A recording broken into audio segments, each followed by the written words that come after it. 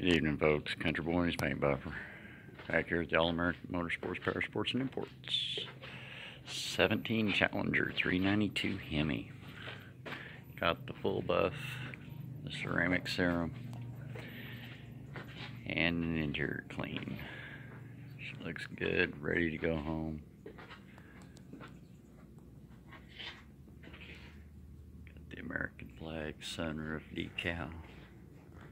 A little bit rattled and tattered, but you know, our flag's been through a lot over the years. So, get a sideways shot. Rear end.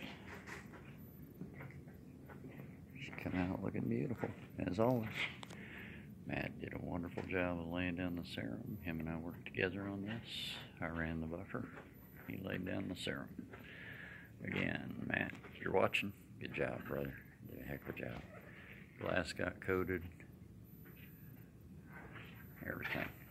So, anyway, we still got the bridge hood as Viper shot. So, anyway, now you see it. And I think I'm going to call it a day.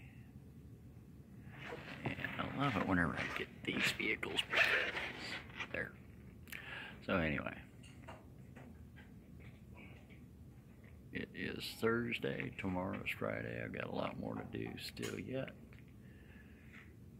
But here's the Challenger's cat pack I promised you. So wearing the Gilliam's Farm shirt. Shout out goes to the good Lord for giving me my talent. Shane for giving me the ability to do what I do. For right now, I'm going to say Country Boy out. You folks have a great one. Bye-bye.